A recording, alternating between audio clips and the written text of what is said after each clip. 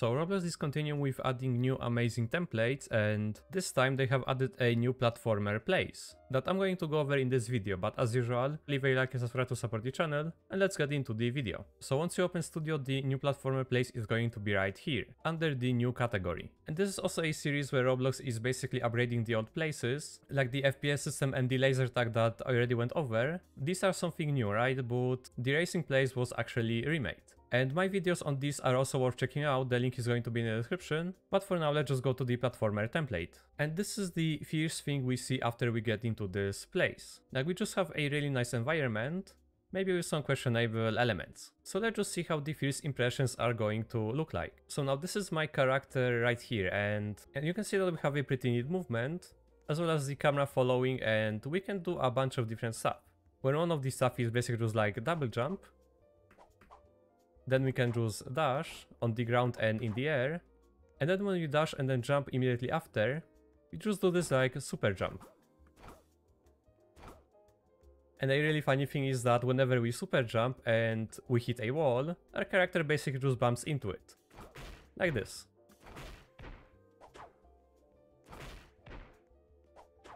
And also after doing the super jump, we can jump and then dash in the air again.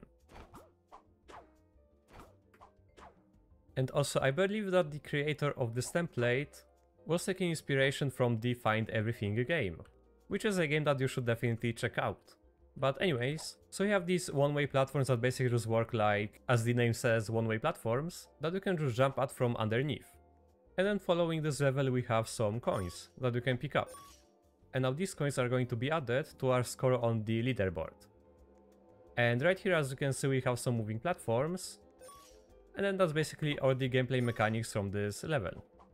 So that's the first impressions, and now let's talk about the assets and everything else in the workspace, where we basically just have this sphere and these different folders, where one of the folders is basically another mesh, which seems kind of weird because I think this sphere should also be in the sky meshes folder. But then there is also this addressing with an empty sky decor folder, so I don't know what's that for. But mostly other than that, everything else is pretty well organized. There are these different assets like the rocks, also some glowing spheres and the lights, where the glowing spheres I think serve as props. And for some reason these are also neon and this one is transparent, so I don't really know what's up with that. But then there are also these columns, which do serve as pillars, as well as some foliage, where this foliage is actually really nice. Then there is the particles, where you have this one plane that's emitting these like lights, or actually dust, and there is also some flower VFXs.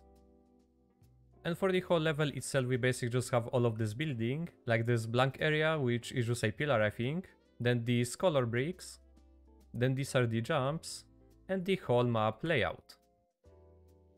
And then we just have some steps. So that's basically everything for the level art folder, and there is also the gameplay. And now this gameplay folder, you have all of this different stuff like the coin pickups, which are just these spheres with the coins tag. And how this is going to work is that whenever the server starts, there is going to be a script that's going to change these into coins that the player can pick up to get points. Then we have these moving platforms, where you have the platform itself, as well as the checkpoint 1 and checkpoint 2. And now the moving platform group, it also has a moving platform tag, as well as these attributes, where you have the angular speed of the platform, the delay, and the normal speed value. And another thing that's really cool is this one-way platform, which has a one-way platform tag. But we basically just have this base part that's holding a base one-way cage, where this one is actually a mesh part, and then we have an attachment for the hover VFX, which is a particle emitter, that if I disable, you can see the effect disappear. And there is also some light. So everything from this place is actually pretty easy to use and set up. Like normally you can just pick this ball, then make sure that it has the coin tag, and then you can just duplicate it and place it whatever. And the same thing goes for these platforms, where you only need to have these checkpoints. And if I do a run test, this is going to basically just adjust. And if you want to change these values, you can just go to the moving platform group and just change these values. So I can have it like 0.1 delay with 100 speed, and you can see it going like this. Okay, it's kind of hard to move it whenever it's like basically just trying to get from one point to another, but we basically just have this platform that we can adjust at runtime. And that would mean that you could have a script that could, for example, just change the position of one of these checkpoints, where it could be at one place for, let's say, 5 seconds, and then at a different position after that, and it could switch between them.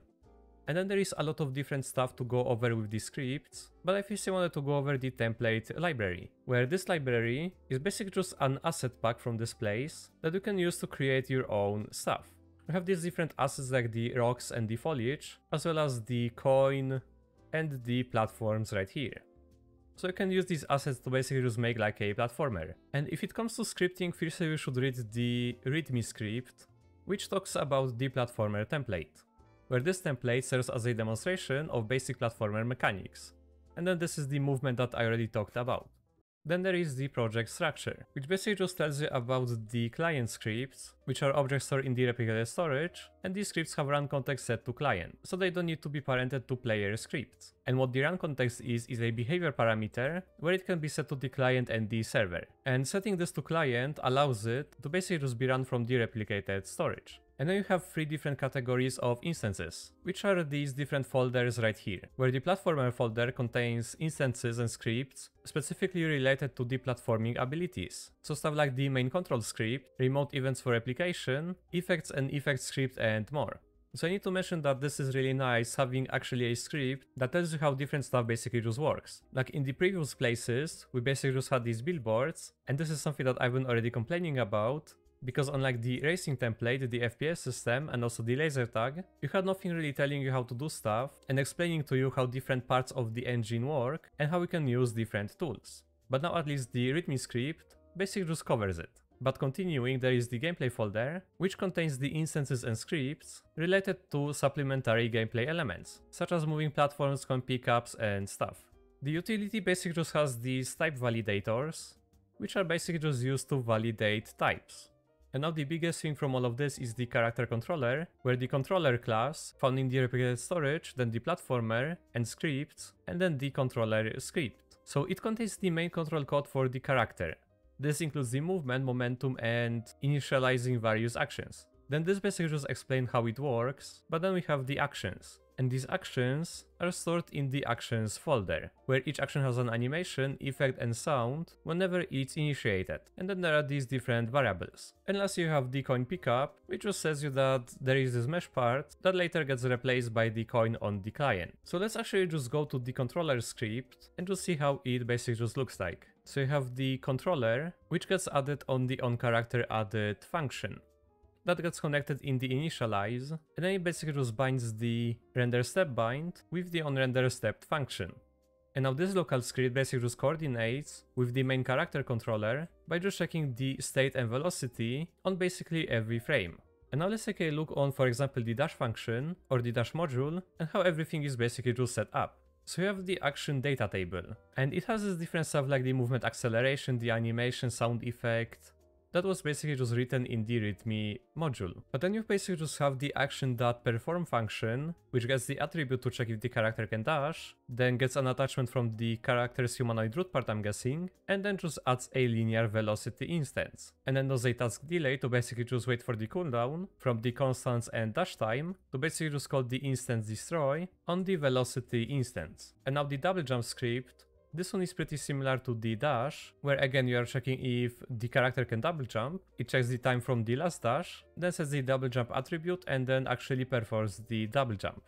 So if you wanted to add your own mechanics or maybe change some values from these, you can do so by either creating a module or editing an existing one. And if you wanted to, for example, add a cooldown value, you could do so from the constants, which is stored in the replicated storage and platformer, and then the constant script. This is where you could add a variable, call it like a new mechanic, whatever, and then just cooldown. And for setting everything like the actions, where you have the animations, effect, and the sound, like these variables are basically just set from instances in right here, where the animation is just called the dash, and it's an animation instance in the replicated storage, then the platformer, and then the animations folder. And for the effect there is the dash, so there is going to be the effect folder right here with the dash module, as well as the dash particles part right here. And for the sound there is going to be the sound folder with the sound instances and their IDs. And now for the scripts in the server script service, there is going to be the coin script and the moving platform, where the coin script basically just creates the leader stats, then just removes the session data, and then has an onPickup function, where you have the player and the coin base part, where you validate the coin to check if it's a base part, then just check if it has the coin tag, check if the player already has this coin, then checks if the player has the character, then the distance to the coin, then double checks the leader stats with the coin's value, and then adds the coins to +1. And lastly, it assigns the coin to the session data. And this onPickup function is called from the remote function called pickupCoinRemote. And that one is going to be in the replicated storage .gameplay.remotes. And then there is the moving platform script, which gets the instances from the collection service, and then does an on-platform added function, where you create a new controller from this module right here. Then it gets added to the session data, and then calls the move method. And now this platform controller, it gets the platform, the checkpoints, and the speed values, an attachment, then the align position. This is what actually is moving the platform, same with the align orientation, and then it has these different methods like the initialize, and also the move right here, as well as the stop and the destroy, which is just a cleanup. And I would like to go over the different stuff like the action manager, also explaining the input categorizer and some different script from here and there, but I sadly won't have enough time, so I'm going to have to call it for today. And make sure you guys check out my UGC items, but that's going to be everything for today. So thank you for watching and see ya!